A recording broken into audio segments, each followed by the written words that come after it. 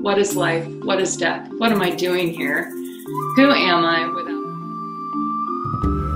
I sat up in bed and I realized in that instant of sitting up in bed and breathing, I went, "Ugh," like this breathing in air. I realized I hadn't been breathing the whole time that I would have been in this experience. And I made that sound so loudly, it woke Tony up, and he sat up and said, "What's wrong? What's wrong?" And I said, "I don't know, but my life will never be the same again." It got bigger and bigger and brighter until it was filling in every direction, and it was made up of lights and flames and white, and just got closer and closer, and then all of a sudden it hit me.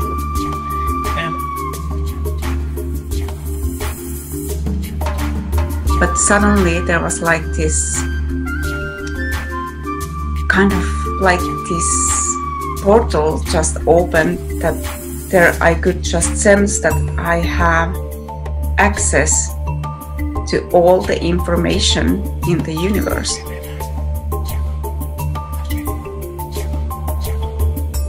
So I had like this very deep connection with my team, offered up this prayer, and within like 2 months, my entire life fell apart. So, you know, spirit doesn't mess around. And when you ask, it is always given. And then in that dream, I understood that what I am is mirrored throughout the whole cosmos, that I'm part of all of that. I am literally part of everything in the cosmos, and all of that is part of me. It can be seen by me through these mirrors. And so I felt like this web of life, you cannot unplug from it. You cannot get out of it. No matter what you do, you are in it, and it is glorious. And all of that energy and potential and creativity and possibility is ours. And that all of the universe is reflected in our very being, in our very selves. And everything that we are is reflected throughout the whole universe too. There is no separateness. There is no such thing as anything being separate.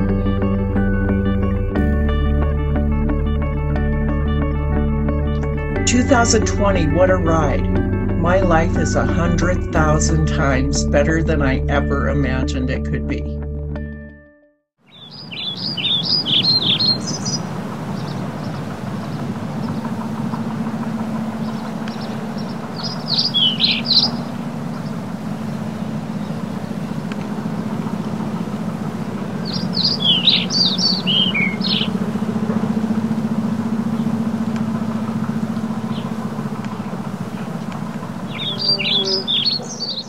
My name is Julie Hoyle. I am a transformation coach, an author, an artist, and an educator. And I've been speaking about spiritual awakening and the importance of realizing who I am and who we are for about 20 years now. And what really started that whole journey was having a really radical spiritual awakening myself in 1989. So in order to really kind of create the context, let me speak a little bit before I go into the spiritual awakening about what happened prior to that. And essentially what happened is, since birth, I felt a discontent for the things of the world. I couldn't specifically say what it was that I was looking for, but I knew I was looking for something or someone who could show me the truth. And, you know, I couldn't even necessarily put into words what I thought the truth might be. But it was there. It was kind of an undercurrent that ran through everything in my life. Now, in addition to that, I used to have really dramatic out-of-body experiences, lucid dream experiences with angels and with departed loved ones. I was really very sensitive and, you know, had psychic abilities and all of those things which would happen very frequently. And I remember that when I was around 14 or 15 years of age, I remember looking up to the sky and saying, I can't deal with this. You have to take it away. And what I was referring to was taking away these gifts, because it felt overwhelming and I didn't know what to do with them. So those gifts closed down. Then fast forward to when I was in my 30s, my husband and I moved to Nassau in the Bahamas when, 1980, around there. And, you know, like everybody else's fantasy of what the Bahamas would be like, you know, tropical paradise, and, you know, it'd be amazing and it would change my life and all of those things. And all of that is true. The Bahamas is beautiful. The ocean is amazing. The colors and the vibrancy of the islands, you know, is indescribable. You know, we had a boat. We used to go boating and skiing and snorkeling and doing all kinds of fun things. And, you know, we were members of all these different groups, and there was a very strong sort of social vibrancy on the island. But still, there was this feeling in me underneath everything that this really wasn't it. And I remember I would go to parties and events where I would look into the eyes of the person that I was meeting, a new person, and I'd be looking for some recognition that they had what I was searching for. And what would happen is I'd come home feeling, you know, really disappointed, because I wouldn't ever find anybody that, you know, could reflect that. Then what happened is I started to have a back problem that got worse and worse and worse, to the point that I was on bed rest for, I think, around 7 or 8 weeks, maybe even longer. And I was in agony. I couldn't get out of bed. I could hardly dress myself. I think I went to see 6 or 7 doctors, and they would prod me and, you know, check me over and give me painkillers, and it just wouldn't take the pain away. The pain was unrelenting. Then I had a CAT scan, and I was told that I had 2 bulging discs in my back. And I got to the point where the pain was just so bad. I just wanted to, you know, my life to be over, because I couldn't see any way out of it. And I had this epiphany. And the epiphany was, well, you know, I've tried everything else. Let me try praying and just kind of bargaining with God. And the bargain with God was, you know, if you can heal me, if you can take this pain away, I promise I'll be a good girl and I'll go to church. And, you know, I hadn't been to church, I think, since I was 14, because I was so disillusioned really with the Catholic Church and the way they used to teach, because I'd had these experiences with Jesus and with angels, and what I was being presented with in church and what I was hearing from the mouths of the priests didn't match up to what my direct experience had been.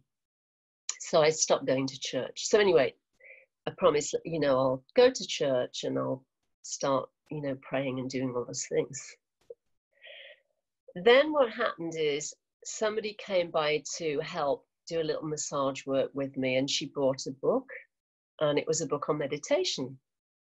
And I thought, you know, I've always wanted to meditate, so, you know, I'll add that into the bargain as well. If I start to get well, you know, I'll go to church and I'll meditate. So what happened is, literally, I mean, it was like a miracle, because somebody knocked on the door and said she would come, and she'd heard about me. She heard I was in pain from a friend, and she would do Reiki treatments on me. So she did. We did an exchange. I gave her a painting. She did Reiki treatments, a few of those. And little by little, I started to feel better.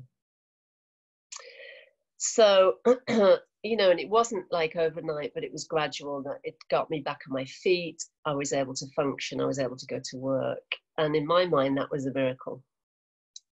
So then what happened is I started going to church, you know, a few times, which I enjoyed. It was Unity Church, non-denominational. It's very nice. And then I decided, okay, I'm going to go and learn how to meditate. So I found out about a local meditation center that was literally less than half a mile from where I lived. And so I turned up, and the people there were very nice. They, just went through a few sort of procedures in terms of how to sit and how to hold my hands. And they told me to repeat the mantra Om Namah Shivaya, which means Om is the primordial sound. Namah means I bow to. And Shivaya is supreme consciousness. So I was essentially saying, I bow to the light within me, or I bow to supreme consciousness within me. So I went, I think, 3 or 4 times, but, it felt like a disaster because I really couldn't sit still for more than 5 minutes. So I'd sit there and look around the room, and I would just get really uncomfortable, and I just couldn't meditate. So what I did instead was I opened my eyes after 5 minutes or so and started looking around the room and looking at everybody's face. And I think, oh, look, Jeff looks really still. He must be meditating. And oh, look what this one is doing. Look what that one's doing. So I wasn't meditating at all. But because I love the people, and after we'd had these meditation, mine was a non-meditation, but they meditated practice, we would have tea and cookies. And I would chat to them, and they were professional. They weren't like kooky or weird people. And that meant a lot to me. So, I made connections with them. It was very nice. But I remember after the third or fourth time of me non-meditating, I drove home and I said, okay, I remember saying to myself as I was driving, okay, that's it. I've tried meditation. It does not work for me. It's great for other people. They're really nice, but I'm not going back. So, and I promised myself that was it. So that night I went to bed, and I've been a lucid dreamer for many, many years. And a lucid dream is when you have this flash of recognition in a dream, and you realize, or you say to yourself, this is a dream and I am dreaming.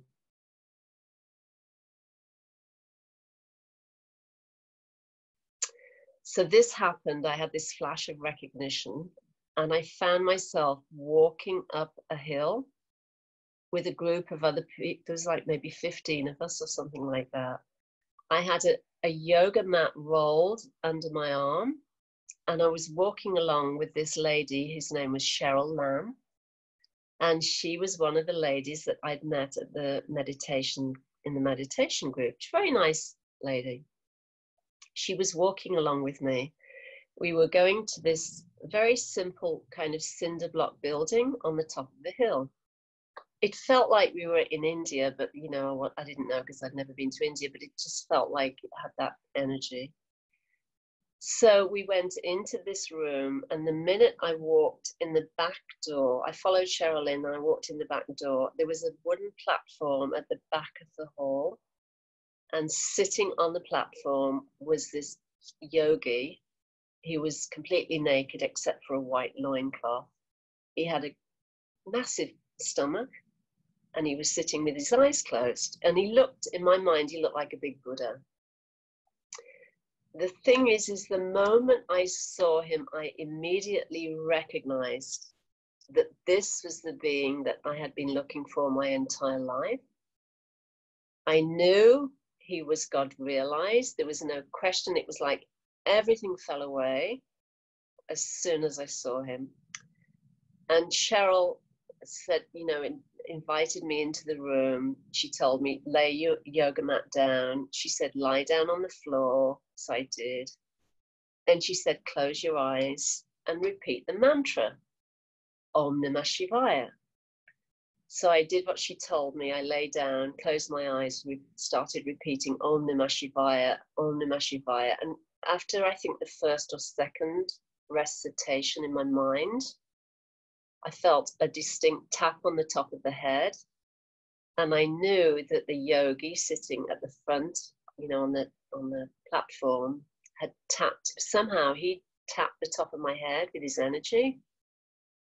And then my whole body started to fill with the most incredible, vibrant energy that I've ever felt in my life. It was like being plugged into 10,000 volts or something. And I could feel it going from the top of my head down through my entire body. And Cheryl said, focus on the mantra, because it was such an intense experience. You know, she was probably thinking I might come out of it or something. But so I really focused on the mantra, stayed with it, even though it felt like there was burning happening. My whole body, every cell was burning with this energy. And then I started to rise up, levitate off the floor. And then it got to the point where I was literally smelling burning. And it felt like my entire subtle body would burst into flame. And then I knew I couldn't hold it anymore. And I continued repeating the mantra. And then at a certain point, my body just fell and crashed through time and space. And then I landed inside my physical body. I came in through the heart space. And then I sat up in bed. And I realized in that instant of sitting up in bed and breathing, I went, like this breathing in air. I realized I hadn't been breathing the whole time that had been in this experience. And I made that sound so loudly, it woke Tony up. And he sat up and said, what's wrong? What's wrong? And I said, I don't know, but my life will never be the same again. And those words proved to be prophetic. But, you know, in that instant, I really did not know what was happening. I didn't have any sort of reference point for any of that.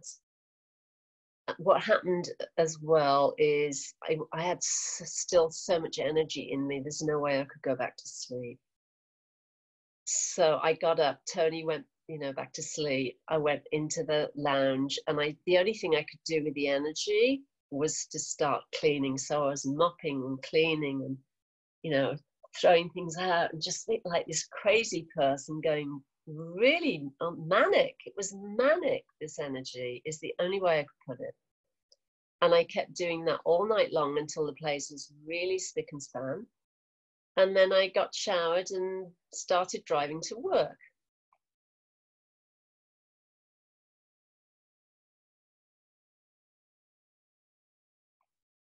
Now, the thing that happened is the drive to work was only like 3 miles away. It wasn't that far, but there was a lot of traffic.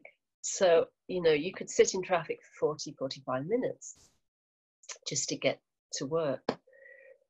And what would happen is I'd be filled, 1 second, I'd be filled with the most incredible bliss. And my heart was like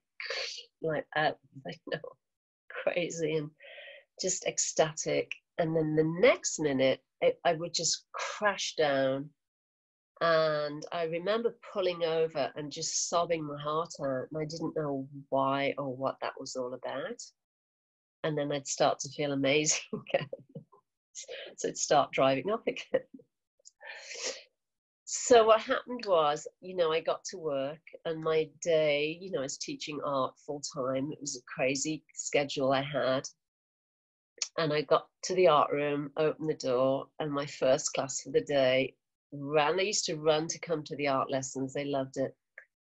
And, you know, they would line up outside the door. And this particular day, there was this, you know, jolly young man standing there. And his name was Cancino. And he arrived, stood in line. He said, "Good morning, Miss Hoyle. How are you doing?" And then he looked down at my shoes and he said, "Man, Miss Hoyle, you need a new pair of shoes. Those shoes look really bad, man." He says, "I'm telling you straight, they look bad."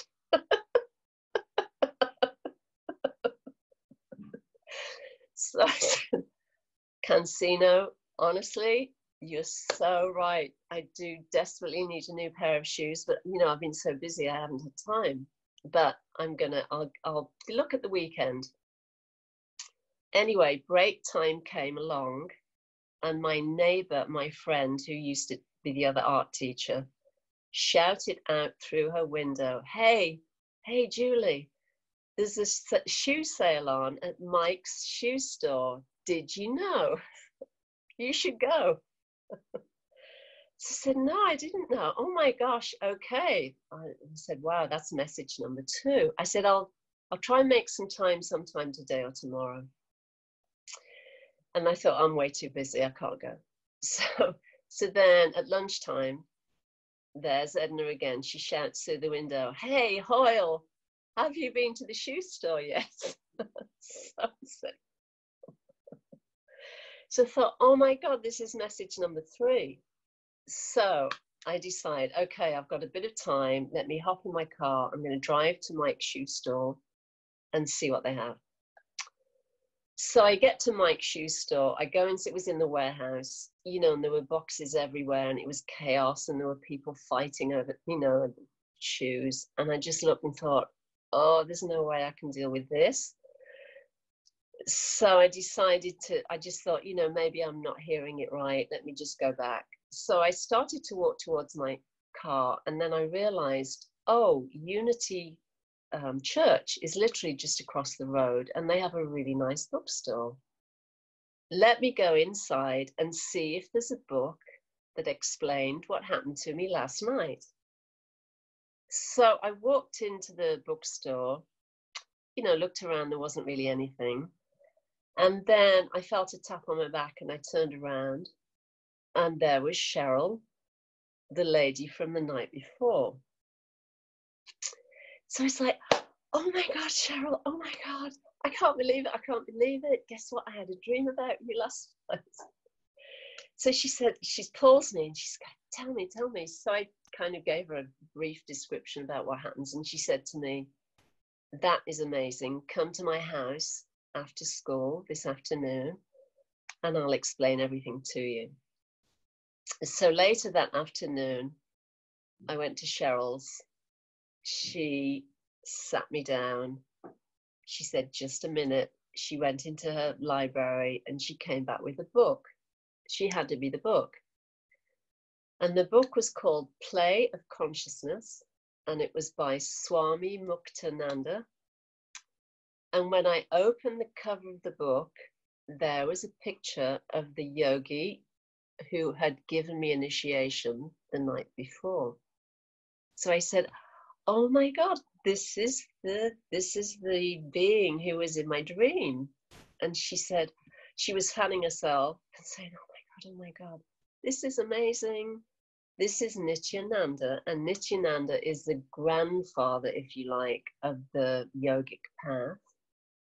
And he was a born avadut. So I was like, a what? What is that? What's an avadut? And she said, it's a God-realized being. It's a being that comes into an incarnation already fully realized. And he is the one who'd given me initiation. And he had taken Mahasamadhi, or he left his body in the 1960s, I think. It was 1964 or 65. You know, when I was, you know, barely born, I was a few years old. And, you know, I'd lived in India his whole life. So I had been given this, she said, this is Shaktipat, this is incredible. This is a gift of grace. And it's really important that you honor what you've been given. You know, and actually there was no question of me honoring what I've been given, because even in that short space of less than 24 hours, my whole life had been kind of flipped upside down. And I was feeling this incredible energy and feeling joy and very connected in, extremely intuitive. I knew exactly what people were feeling and what was happening, you know. And then, of course, that continued. And what happened is I started to have this very kind of unusual psychic phenomenon would start to happen. Like light bulbs would go really bright and they'd burst. And then we had a phase where fans you know, the floor fans that you have to plug them into the wall to get them to work right. And many times they would spin and they weren't even plugged in the wall. And the thing is that Tony, my husband, you know, witnessed all of that. And not that I would think I'm going crazy, but sometimes I would question, you know, was I imagining it? Was it a dream? Was it real? But he was there, he witnessed all of it, and he was like, sometimes his eyes would go, so he was watching this stuff happening. So there was all of those things that started to happen. And then in addition to that, I started to have dream darshans. And darshan means to have the company of, to have the sight of a saint or a siddha or a sage. And they would come into dreams to give more initiations and more teachings. And those happened consistently and regularly. And it wasn't just saints from the yogic tradition. It was also great beings from the Buddhist tradition, like His Holiness the Dalai Lama came many times, even though I never studied anything to do with Buddhism ever. And then Sufi masters would come. I would have initiations and teachings with Native American shamans. I would have initiations also from Christian mystics. And oftentimes I wouldn't even know who they were. It wasn't until after the dream, when I did the research, that I would discover the name of the great being who had you know, come and visited and given me initiation. So all of that really exploded. And, you know, essentially what I realized was happening was all the gifts I'd closed down when I was 14 had come alive again. And I really believe that part of the reason I'd had such terrible back problems was because of my own, you know, containment and constrainment and closing down those gifts. And through Nityananda, these gifts erupted and really expanded exponentially. And then I was gifted with the most incredible experiences that, you know, continue actually to this day. And it's really all a result of that one tap on the head from this great being, Bhagavan Nityananda. And what I realized as well in the course of doing a little bit of research afterwards is what Nityananda had gifted me with is called Shaktipat, which is the awakening of the Kundalini. And Shakti is energy, and Pat is it's the descent or the tap or the hit of grace. So it's the awakening of the Shakti or the awakening of the Kundalini. And that is what Nityananda had gifted me with. So I feel incredibly, incredibly fortunate. You know, I was raised a Catholic. I didn't know anything about, you know, any of these things. Although having said that, when I was 14, I did start, you know, I had this drive, this desire to learn how to do Hatha yoga, and I went and bought a book and did a few practices and things like that. So I did have that level of interest, but I didn't really understand any of the teachings behind what all of that meant. And I had no basis for any sort of understanding. So it really was an incredible gift of grace that I'm really grateful for.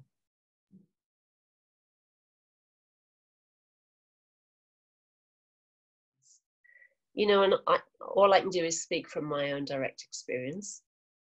And my answer to that would be yes, for sure. Because, you know, and I can give you 3 direct examples, brief examples. I think about maybe a month after I received Shaktipat, I was, you know, at home asleep, you know, and I woke up, and you know that state between waking and sleeping that scientists call the hypnagogic state.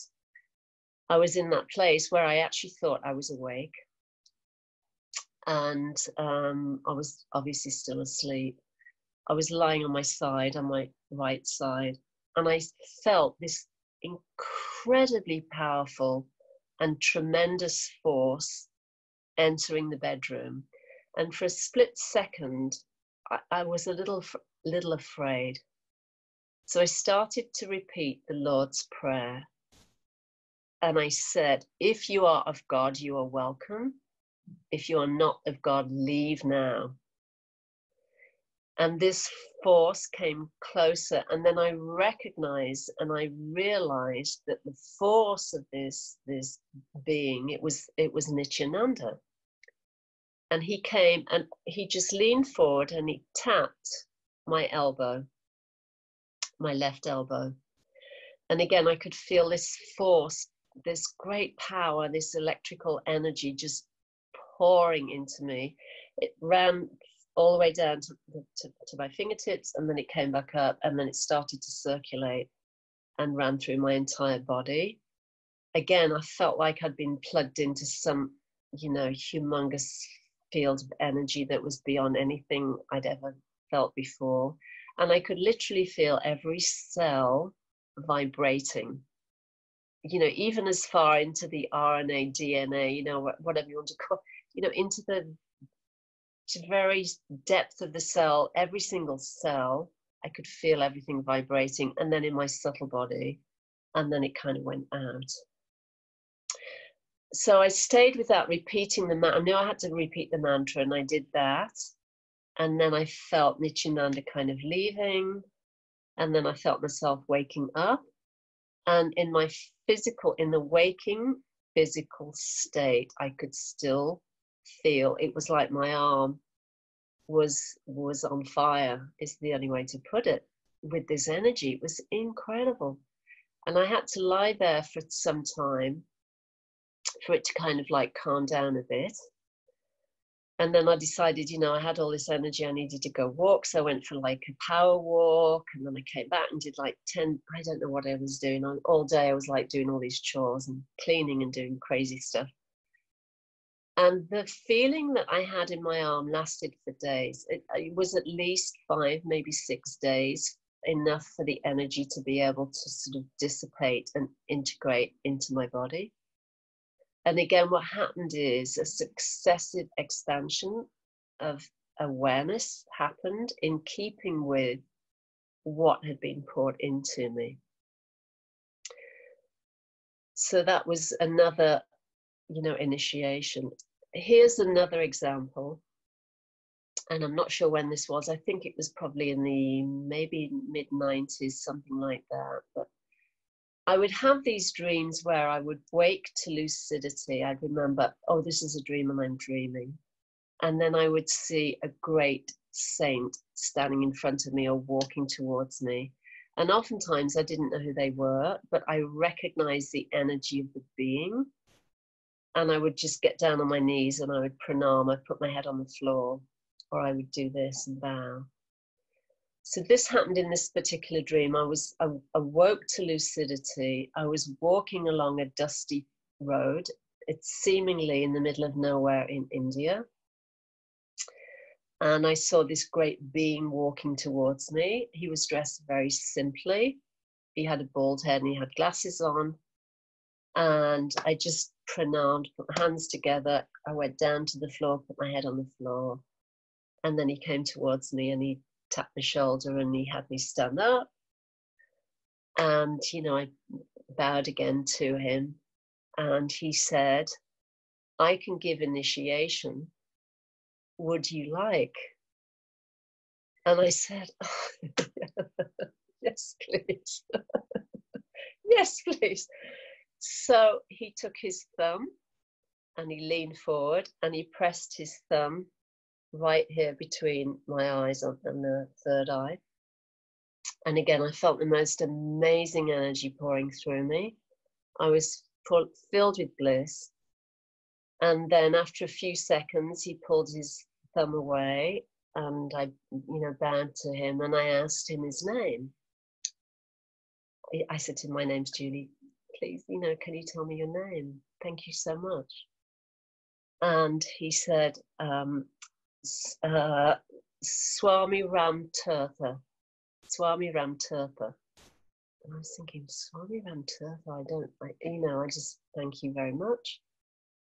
And then I came back you know, woke up, and later I did research, and I found out that indeed he was a great saint. He's revered in India, and he was also a scholar, and he was well known for his mathematical studies, and he was revered. And, you know, I'd never heard of him before that point.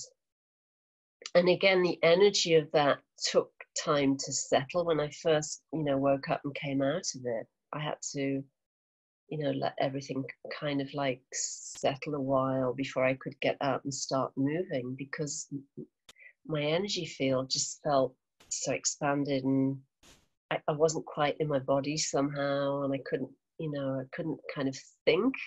My mind wasn't functioning in that way. So that's, you know, another example. And, you know, I have examples from Lord Jesus. Jesus came in a few, 3 or 4 dreams to give initiation, you know, and it was really beautiful.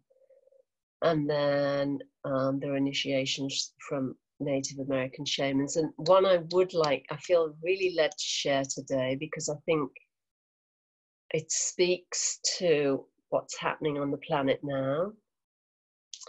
And this is from a Native American shaman that gave this initiation. And in this particular dream, what happened is I woke to lucidity, and I found myself in like a wooded area that was remote, and it was a sacred space.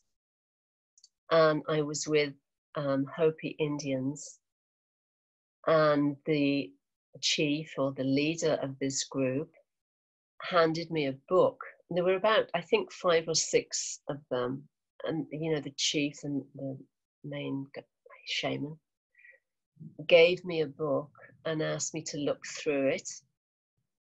So I started to look through the book, and there were all these images of all these amazing great beings, saints and siddhas and masters and seers, and, you know, male and female from the Tibetan path and the yogic tradition, and, you know, every tradition. And I kept looking through it and looking through it, and I knew every single one of them, because I'd met them in dreams, in lucid dreams, and I knew them. And I was just in ecstasy looking through this book. And then the shaman said to me, choose your gifts. And as I got further to the back of the book, there were a list of gifts, and I knew that I could choose 2. So there were things like, you know, clairaudience, clairvoyance, and, you know, a list of all these gifts. And I didn't even really read what they were. I just knew intuitively what I was meant to ask for. So I said, I choose the gifts of healing and prophecy. So the shaman said to me, be very careful with the second gift. It is dangerous. And I said, yes, I know. I will use it only in accordance with the great beings who have given me initiation. And after I said that, he bowed, and I knew that I'd passed the test. So then he led me away with all the other, you know, the other Native American Indians. They took me to a clearing, a very small clearing.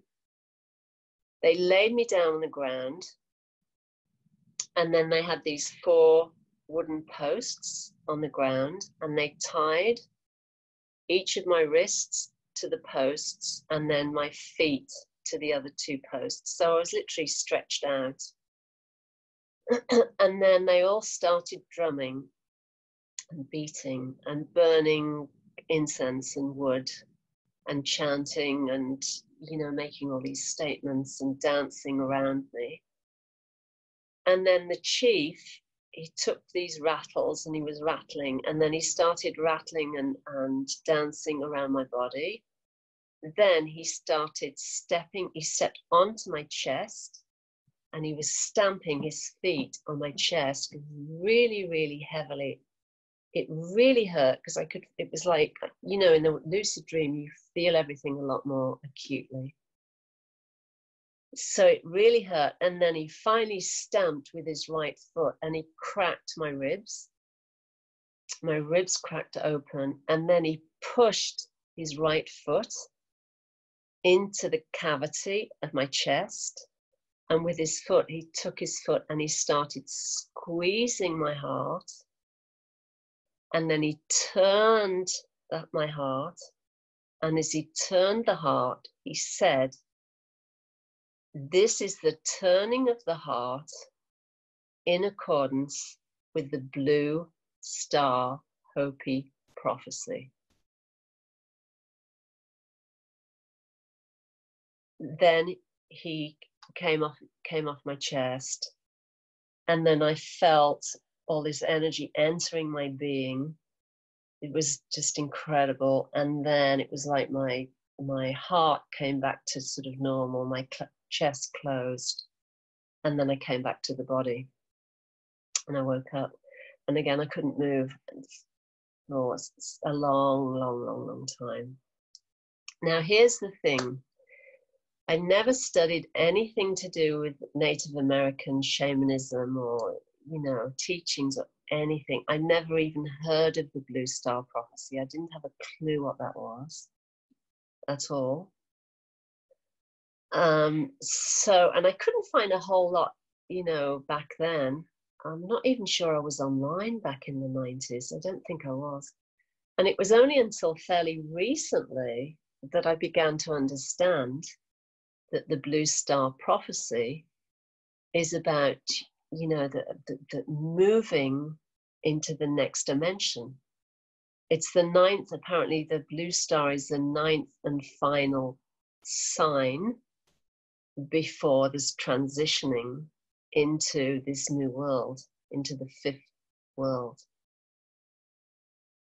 So have been feeling very strongly lately that this initiation links very directly with what has been happening in the world now.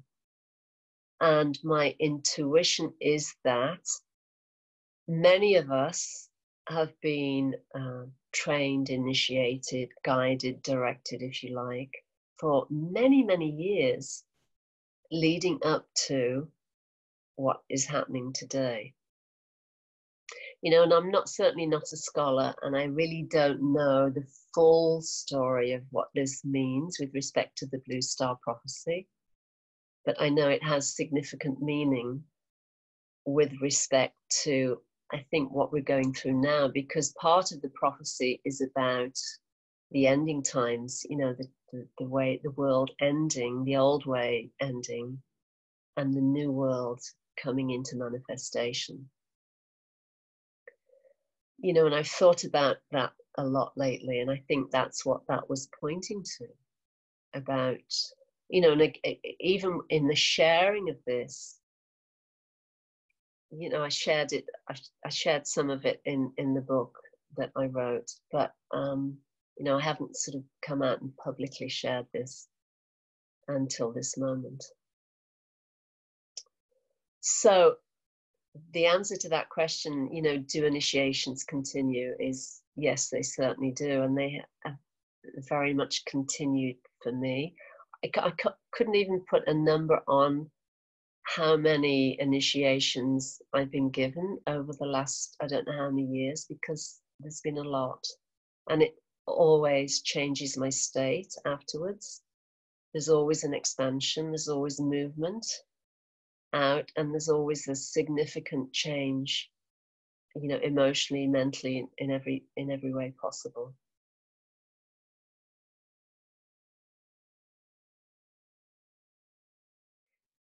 You know, I'm the one experiencing all of this, and it still blows my mind. You know, it's like, how did that happen?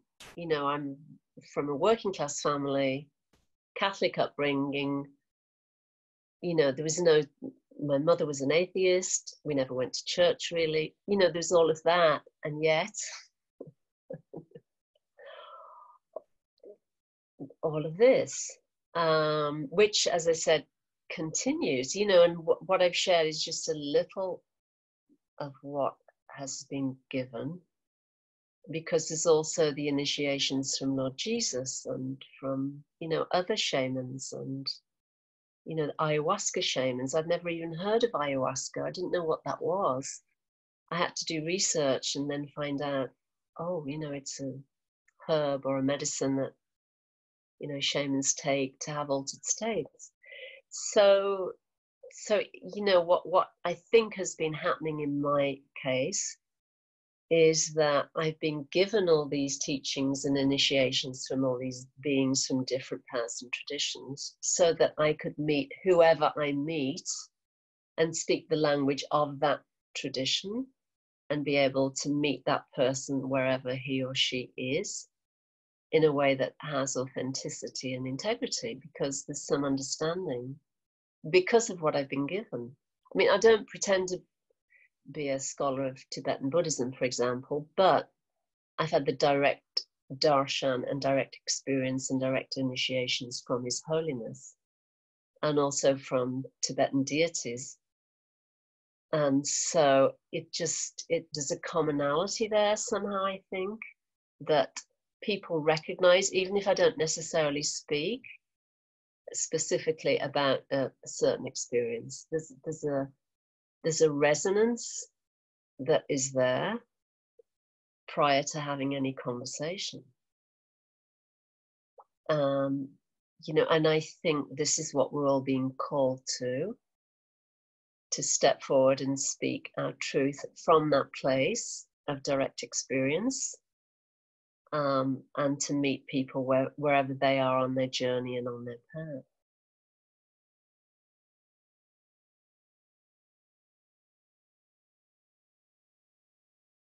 Yes, you know, I certainly it's easier for people who have some sort of kind of spiritual life and practice that they can connect into. If all you have is the television, you know, and distractions, it's much, much, much more difficult. But the thing that I know is true is that supreme intelligence, the supreme self, the absolute God, whatever you want to call it, is extremely intelligent, and it will find a way to grab somebody's attention, even if that person has to get on their knees and be broken, which has happened to all of us at certain periods in our lives. It's not until we really, you know, almost collapse and give up, oftentimes, that we begin to see clearly and see differently, and we're open enough to be able to receive. And I know that that is unfailing in its effect, and I trust that more than, you know, the stories and the anxiety and the fear that's kind of floating around the planet right now. You know, and even that has its place, because I think too, you know, when people get sick and tired of being anxious and fearful and, you know, scared to death about whatever the story is, whether it's worrying about their job or worrying about their family or their own health or whatever, you know, there comes a point where you can only keep kind of running in that groove, you know, for a certain amount of time. Then there's a natural tendency to want to find a way out or want to find a solution or a resolution or to pray. You know, and like, you know, that saying about, you know, there are no atheists in the trenches, you know, with the guys that were, you know, in the war and all of that. You know, that is really true. And I know for all of us at some point that have reached out and prayed, like I reached out and prayed when I was at my lowest with my back pain. That's the gift, that's the capacity that we all have to be able to come to this awareness. Well, I've tried everything else, let me try God if there is such a thing, you know. And and I you know, I'm pretty sure that's what people will do. That's what people are doing, because I know that, you know, people that I would never have expected to kind of reach out to me have been reaching out to me. both in the waking state and the dream state, I may add. And so I think a lot of what is happening is really about causing people to be still enough to have some kind of awakening. And again, that is what happened in my case, because I was running myself ragged because I was, I was trying to find something that, I didn't know where to go looking for it.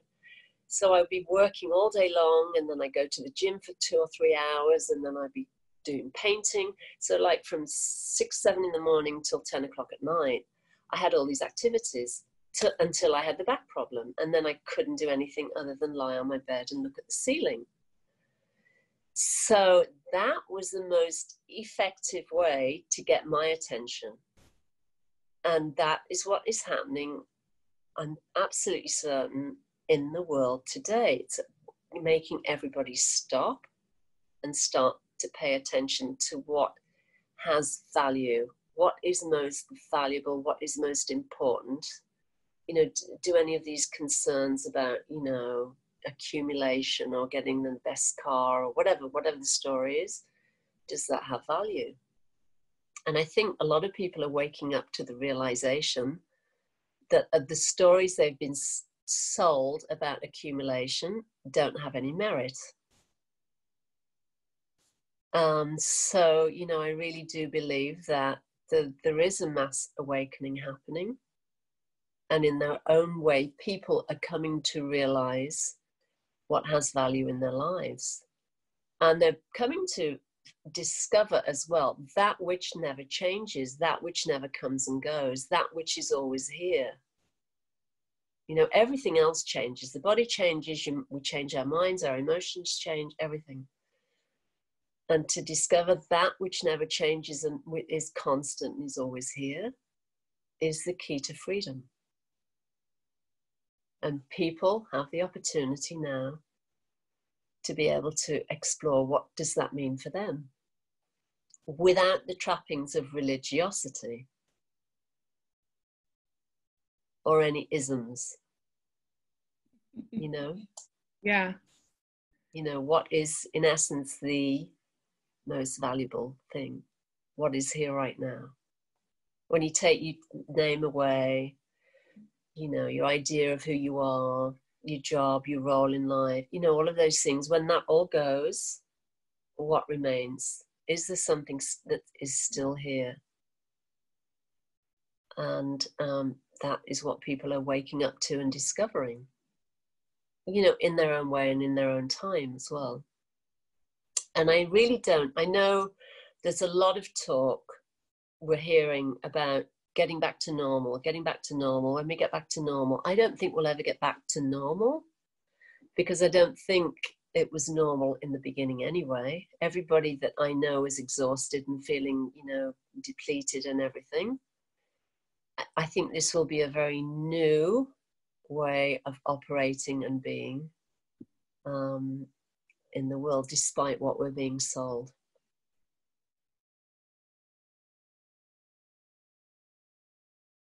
The one quote I really do love, and it's been my standby for years, is a quote from Bhagavan Nityananda, which is extremely simple but very potent.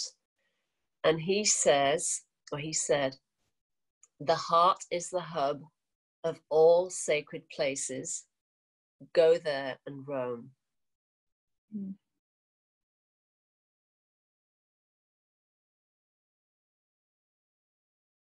And the thing is that, when you connect into your heart and essentially the mind becomes still and takes rest in the heart is what happens. You can't take your mind with you and all your doubts and anxieties and be fully in your heart and be fully present in your heart and in that sacred space. And that space is the space of the self, the space of the saints, the siddhas, the great beings. All of that has to drop. That's why pranaming and putting your head on the floor is so important in India, because the idea is that you put your mind is lower than your heart. When you put your head on the ground, your heart is higher, right? And that act of bowing down is really important, because it's about just, you know, getting out of your mind, going into your heart, and, you know, being there and trusting what you're feeling and trusting your intuitions and valuing what you're being given there, as opposed to, you know, the craziness that goes on up here. So it's really all about being in the heart center. The heart is the hub of all sacred places. Go there and roam.